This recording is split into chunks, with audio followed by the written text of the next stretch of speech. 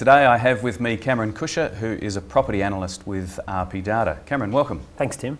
Where are we going to see our market if we're sitting here in December? What are we going to be discussing and what will have happened? What we're expecting is not a lot of capital growth this year. Mm-hmm. Adelaide probably hasn't performed as well as markets like Melbourne and Sydney, but we're not expecting much in the way of capital growth this year.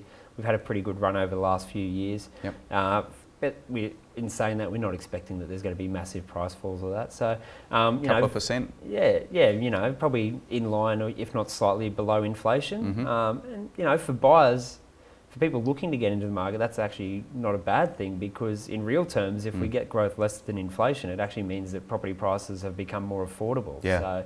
So, we're not expecting a lot of growth. As I said, I'd expect that we'll see a little bit of increase in that sales activity. And towards the end of the year, if interest rates remain reasonably stable, we start seeing some more of that rental growth we're expecting. Investors and first home buyers might actually start returning to the market. And yes. Particularly considering that wages are growing at a faster rate than inflation.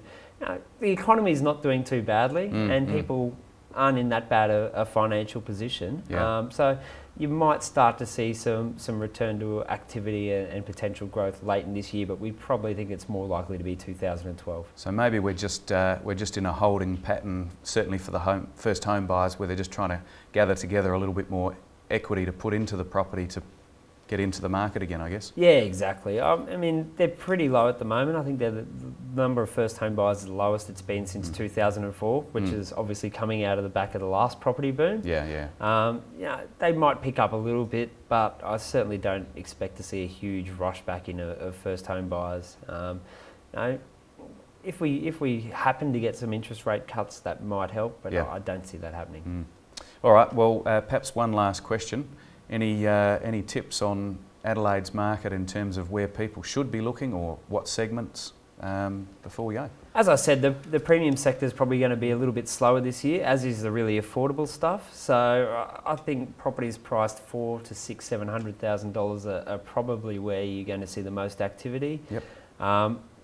It's going to continue to be hampered by the fact that there's no first home buyers or investors very active in the market. So selling those properties selling their properties before they move on to the next one is probably going to be the hard thing, but that may be an opportunity. Maybe these people don't need to sell; they can hold it as an investment property. Yeah. And if people start to get their head around that a little bit better, maybe that will improve conditions. Yeah. As we always say, close to public transport, close to the city. Unique properties. Yes.